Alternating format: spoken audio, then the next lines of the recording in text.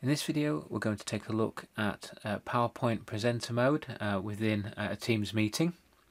To get started, I have an online class up and running, and I now want to share my PowerPoint presentation with my students. So at the top I'm going to share content. Now I'm in the desktop version of Teams, so first of all I'm going to select Browse, and I want to upload the PowerPoint from my computer,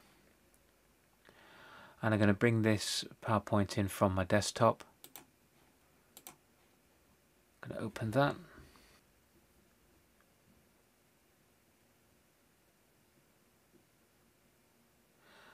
And now the slides from my PowerPoint presentation are displayed, as well as my slide notes. I've got my meeting participants along the bottom of the screen, and also I can bring up my chat conversations as well, and I can also see the participants as well within my lesson. As with any normal Teams meeting, the More Actions menu is available to you, so again you can change your meeting options. You can start to record your presentation, and also you can turn on your live captions as well. So here I am at slide 1. As you can see, I've got the graphic and I have my slide notes as well. So then I go to slide 2. As you can see, the notes change, and I can choose my slides just by clicking on them, and I can go backwards and forwards through the deck. I do have beneath my displayed slide some options, so I can actually choose which slide I wish to visit from here. There are also some more actions where I can hide the presenter view so I don't see my notes, and again by clicking the 3 dots I can bring the presenter view back. I can also view my slides in high contrast, which cuts out the background, just gives me the images and any text.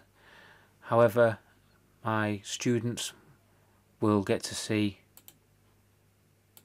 just the normal slide view as we would a normal presentation.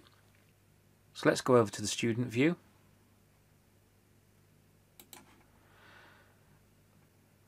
And we're now looking at Susan's screen here. So in Susan's view of the presentation, she does have the capability of being able to scroll through the slide deck.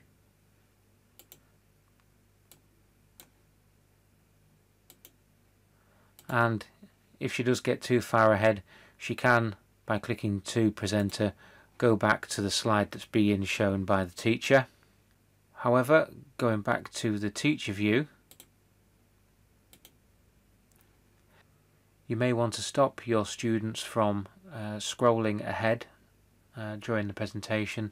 So to do that, we've got this little icon at the top here, and by clicking on it, that puts a line through, and that stops the participants from moving through the presentation on their own.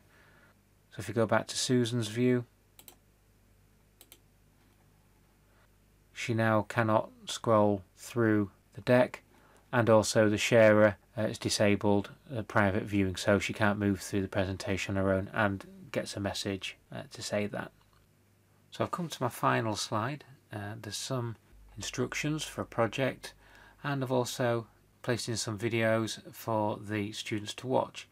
Now they're both the same, however at the top here I've embedded this video so the students can play this on their own devices just by pressing play.